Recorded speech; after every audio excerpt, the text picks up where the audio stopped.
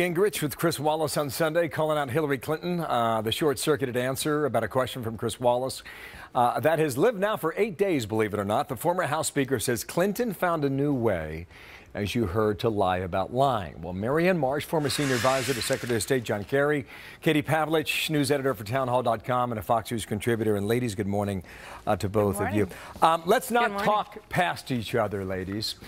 Marianne, you be direct. I'm going to give you the benefit of the doubt here. What did she mean when she was talking about short-circuited? I think any fair-minded person heard that comment, and it had everything to do with her answer, that she short-circuited the answer and didn't fully answer the question. And I think that's what that meant. Instead, Trump has now used this to launch very personal attacks against her as his polls have plummeted. And I expect, frankly, that not only will Trump only increase these attacks, they're going to become even more reckless and more personal, and I think it hurts him. Just say it one more time. I'm just trying to keep this straight in my head. I don't know if it is, or was before. Now, what's your interpretation again? That she it did not had give everything to do with her answer. Right. Okay. She didn't fully answer what Chris Wallace was asking her, period. Okay. All right. Meaning she was referring to the interview she gave with the FBI and not everything else that had been spoken prior, correct?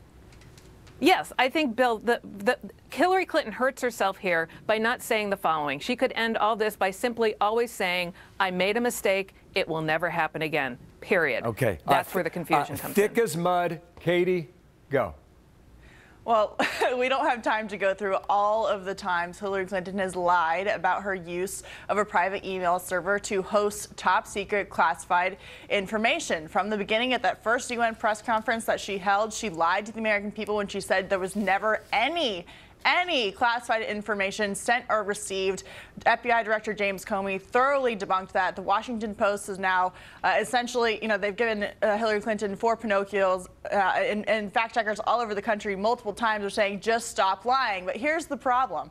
Hillary Clinton can't admit that she sent classified information because that would be admitting to a crime. And the problem with lying is you have to continually remember your lies. So in the interview with Chris Wallace, when she's trying to figure out, did I lie to the FBI? Did I lie to the American people? Which lie am I trying to get straight here? That's when she short circuits, and that's when she gets her stories crossed. Just so for our audience, here's it from Friday afternoon. I'm going to play it one more time. Watch here and listen. I have said during the interview and in many other occasions over the past months that what I told the FBI, which he said was truthful, is consistent with what I have said publicly.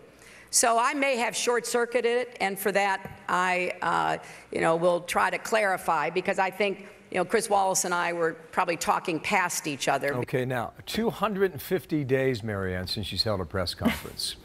I guess that's the evidence as to why it has been that long. Well, I think she answered plenty of questions here, and in the process, this is what happened. But I think the big difference here, Bill, is between what Katie is saying and what Donald Trump and Newt Gingrich and others are saying. Katie's going after Hillary Clinton on substance. Fine, so be it. I disagree with her, but she's entitled to that. What Trump and Gingrich and others are doing are going after Hillary Clinton personally. These are very personal attacks, and they are going to increasingly become personal because Trump is now engaging in a high-low strategy. He's giving an economic speech today, but going after her very personally, and I think that's very dangerous ground. But what Katie's saying is that you have to remember what you said so you don't get caught in it yet again. Right. And what I just played for you is an example as to why perhaps there has not been a press conference in 250 days. Right, because let's not forget about the last press conference she held when she had that horrible moment where she said, what did I wipe my server with, a cloth or something? I mean, that was the last press conference that we had with Hillary Clinton, and it made her look very bad because her inconsistencies and her lies about the email server are certainly catching up to her. And let's not forget that although Hillary last Friday said that the FBI director is claiming that everything she said to the FBI was accurate and truthful, we have no proof of that because the FBI didn't record the interview. We don't have a transcript of the interview. And based on Hillary's record of lying about everything when it comes to this issue, I'm not so sure that I agree or believe her that she would tell the truth to the FBI. I think we've done a pretty good job of not talking past one another. But I'm still looking for an explanation on how this is defined. Ladies, thanks for now. Katie, Thanks. Marianne, we've got to run. Appreciate it. Happy Monday. Thanks, Bill. Okay.